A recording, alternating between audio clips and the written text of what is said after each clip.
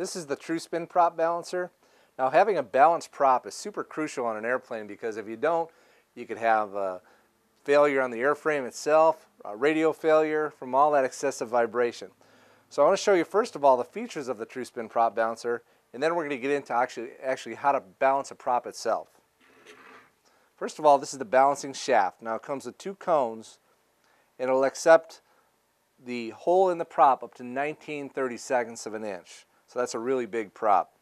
So it's got a spring-loaded mechanism right here. Slide it forward, and it holds the prop securely and centered.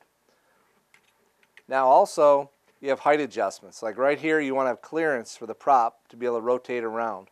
One of the other things you want to do is when you're trying to balance a prop and see if it is, out of balance, you want to make sure you have no vents from your heater or air conditioner or outside wind. You need a very still area because it's so sensitive that this prop is going to rotate very, very easily, as you can see. But also you can adjust the different heights up and down this way. And if you're going to do big props, you can reconfigure the prop balancer like this one. I'll show you a side view of it first. What we've done is moved from the outer holes to these center holes with this center one. And if you look under here, you can see the wheels underneath here through this hole. On the back side you can see it. And then we're going to ride on top of these wheels. And you want to set this up for big props right on the edge of the table.